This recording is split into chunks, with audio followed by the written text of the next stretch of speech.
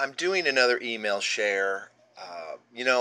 If I really sat down and just took a day off of work, I could probably come up with a dozen more of these. But frankly, I don't have the time. Maybe someday when I have a benefactor like Cedars does. Just kidding, Lloyd, man. You know I love you. So basically, let me share this with you. I received this just a few days ago, the month of March 2016, and a lady sent this to me.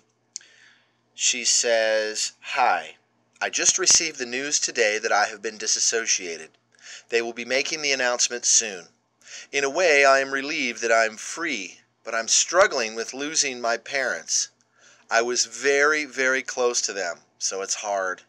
I know I don't ever want to go back to being a JW, but I know that getting over losing my family will be the hardest part. I think your site is very important, and what you are doing to support those of us who have left is really great. No one who hasn't been a part of this religion truly understands what it is like. It's nice to know I am not the only person who is going through this. Thank you for doing such a good thing and for caring for others. How hard it can be to free yourself from this religion." So this sweet lady sends me this message. And, this is not an unfamiliar story. But the fact that she was disassociated, that kind of got me thinking, because that's a little more unusual. Losing her parents,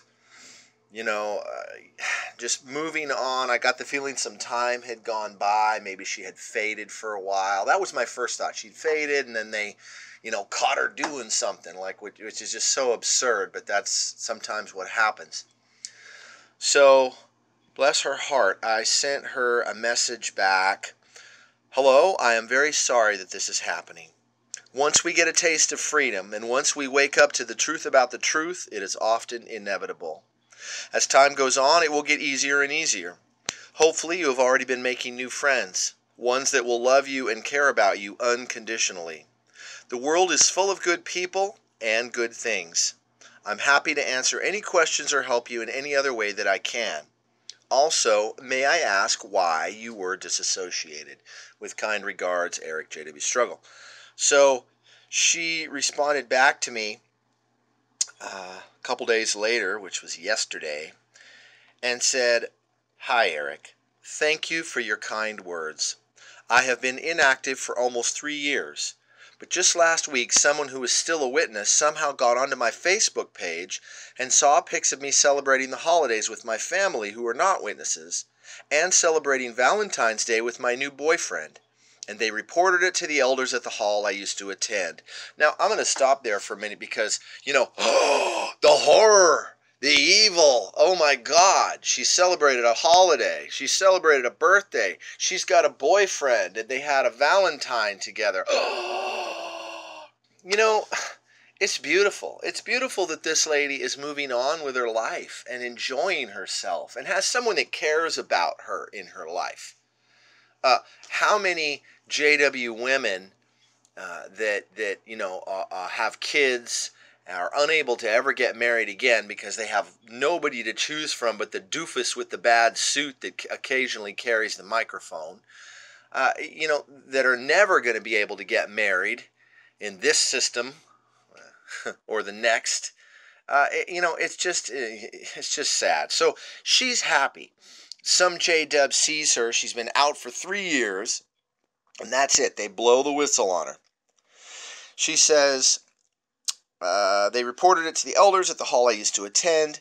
I tried to avoid their visits and calls, but they called me from an unknown number yesterday and caught me." Okay, so check it out. They're going to be doing that. The elders fancy themselves to be spiritual policemen, spiritual detectives, and they're going to use, a virtual number. You can get it for free using an app, or they're going to block the number and then call you, however they do it. So the undercover elders call her with a different number. She answers it. She says, where are we? "I was tired of running and evading, so I talked to them and they wouldn't let me off the phone until I told them I no longer wanted to be identified as a witness anymore. They just kept repeating the statement in a question form until I just finally said yes and hung up. Then they called back and left a voicemail saying, because I had been unwilling to meet with them and show any repentance, that because they had gotten a verbal confession from me, and that I no longer wanted to be identified as a witness, which those words they put in her mouth over and over, an announcement will be made that I am no longer a JW, and that it would be equivalent to disassociation. I'm not at all sad about that part. It's actually a huge relief. At least now I know I am free, and they have to leave me alone.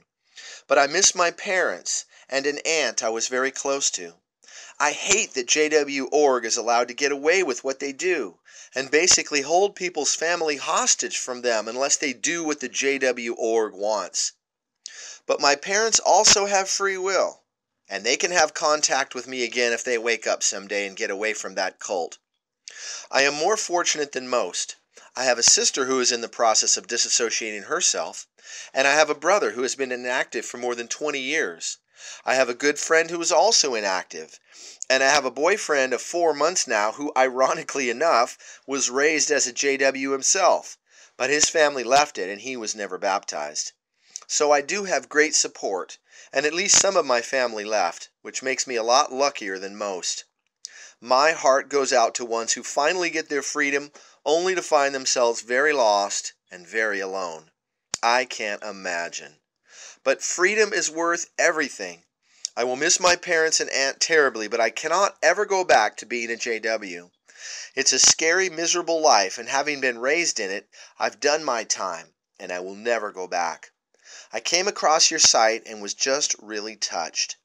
It can be so scary facing a new start alone or without much support. And the fact that you want to be there for people and help them all you can is amazing. Like I said, if you've never been part of the org, it's so hard to understand. But having support from people like you means everything. Please keep doing what you are doing. And she sent me a smiley face. Well, I am reaching out to you right now, sweetheart, and giving you a big, happy freedom hug right through the internet, right through this video. I can truly and sincerely say that I love you and I'm happy for you, and you have your head on straight and you are moving in the right direction, the direction of happiness and freedom and self-exploration. You know, I just had a fantastic visit with a friend of mine that's been out now for a little while, and you know what he said to me?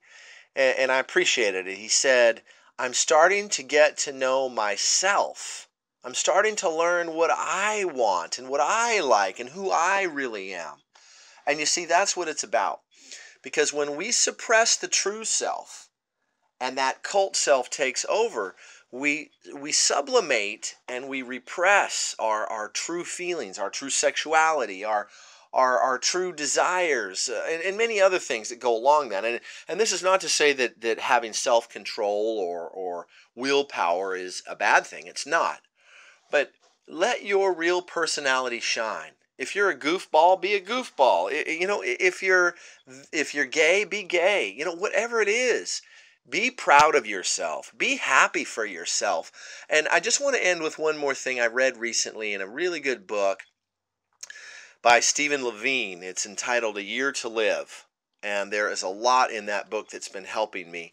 And it's very good reading. But he said in there that maybe the reason Jesus said not to judge is because once we stop and think, once we are alone, let me rephrase that.